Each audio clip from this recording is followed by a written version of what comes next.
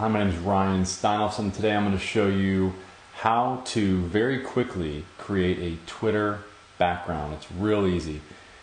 I'm going to use two tools. Number one, I'm going to use a tool called Jing, and I'm going to use another tool that, just a really simple tool. I'm going to use Keynote, or you can use PowerPoint if you don't have a Mac. So, and what I do, Keynote has a bunch of themes that you can use in order to make your background a little bit more interesting. The thing that we've got to keep in mind throughout this whole process is that the Twitter background cannot be any more than 700 kilobytes in size, and it can either be a JPEG, a GIF, or a PNG file. So that is what we're going to try to stay within. We're going to keep it we're going to stay within those parameters. So here's, we've got a bunch of different themes, and the thing I like to do is, I'm just going to make a plain white one, but here I'm going to expand it out as big as I can make it, and make it slide only, and I'm going to stretch it all the way to the edge. And then what I do is I input pictures. I take go to the media file, and then I import, let's say, a picture of myself. Wow, it's really big. If you want to customize it, a little bit, then you can put a picture of yourself there. Now keep in mind that really the only section of your Twitter background that you can see is this edge right over here. So what I do is I just put in, you can type in your here, and by the way, you can increase and decrease the size of words on a Mac by using the that Mac button. I don't know if it's the one. I just found out about that the other day. I had to do that, and I love it. Let me resize this.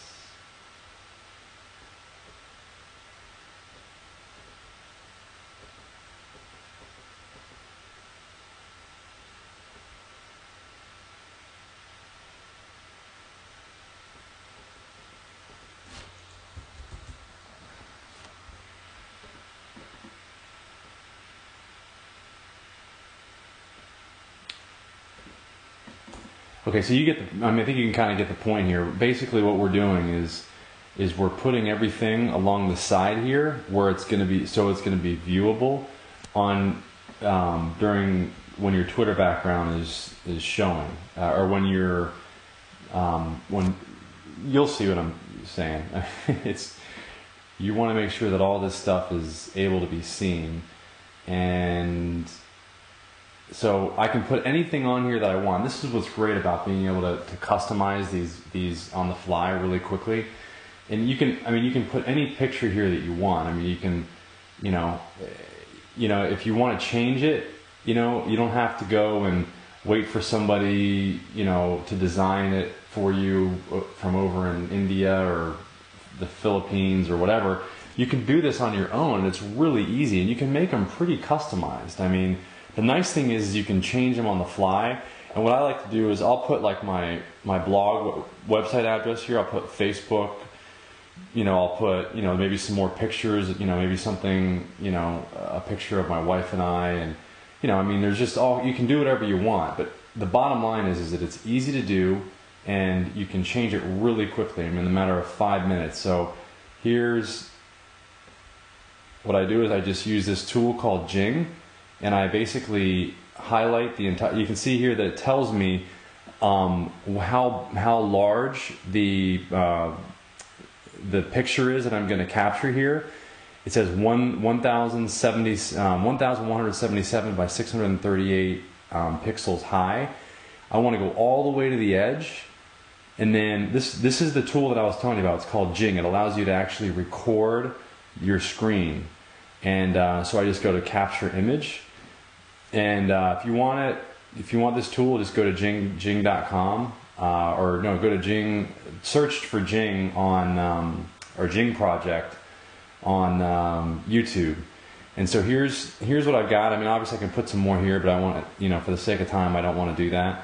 And then I just go to save, and then I just save it as a Twitter background, and then I go to save, and then I go to my Twitter page, and I go, oh wait, what was I saying? That was what I was looking at before was the picture. I'm sorry, it only accepts a picture of 700 kilobytes for your actual picture. You want to go to the design section of your settings, and then you want to go down here to change background image, and then you go to browse, and you go to where you saved that image. I saved it to my desktop, and there it is, the Twitter background. And then I just go to open, and then I go to save changes, and then it should. There you go. There's your there's the new Twitter background. You've got your picture there and everything, and then you can go to home. And you can see there's your information right there. So hopefully that was clear. I mean, and by the way, I would go if you do want to Jing Project. So it's at jingproject.com. That's where you go to download Jing, but it's a real easy tool to use. All you do is you just select this little. Jing is kind of unique. I mean, it's got, if you have the program Jing, it keeps this little sun on the side of your desktop, and then you just select here for capture, and then you can capture your screen. So anyway, hopefully that makes sense, and I hope if you have any questions, just email me or